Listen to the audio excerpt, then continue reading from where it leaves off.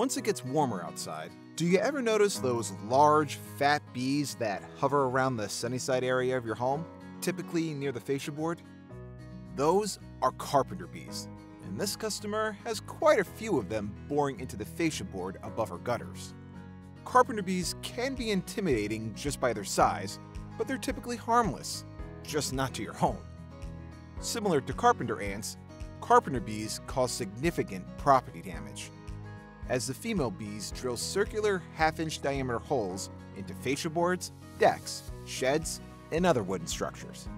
While the female creates a tunnel to nest, the male acts as a sentry, protecting the female and the nest. Those are the ones that dive bomb at you, but can't really do anything since they don't have a stinger. The females, however, can sting, but only do so if threatened. We're going to inject a liquid residual into each gallery, which will rapidly exterminate the carpenter bees and leave behind a residual that will eliminate any eggs inside the area as well as any returning carpenter bees.